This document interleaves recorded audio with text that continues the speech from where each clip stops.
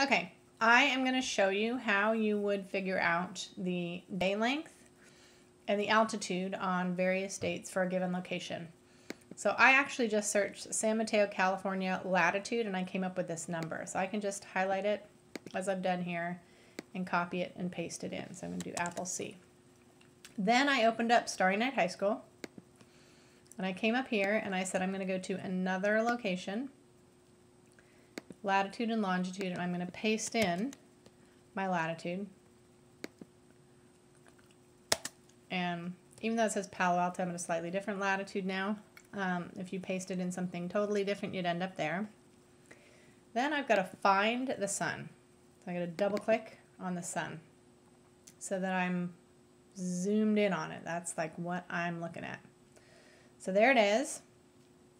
Now, if I go to info, you can see that it rises at 8:19 and it sets at 5:53. Well, that's on December 21st. Let's make that December 21, because that's the December solstice, right? So it rises at 8:20 and it sets at 5:40. So it rises a little after 8 and sets at 6. So that's 6, 7, 8, 9, 10 hours, a little bit less than 10 hours, okay?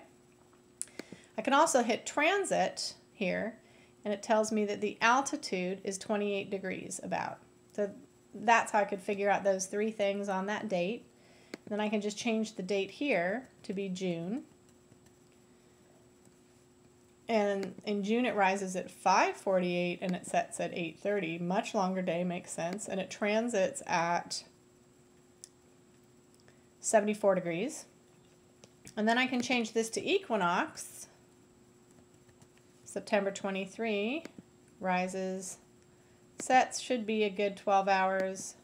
And then we have the transit here, and you can look at the transit number. So that's basically how you would find out that information using Starry Night High School. And again, you could just search the latitude of your place. You know, if it was, say it was Paris, Texas latitude. And I could search through here. Here it is right down here. It tells me the latitude. So just search it, find it, and then use it in Starry Night High School.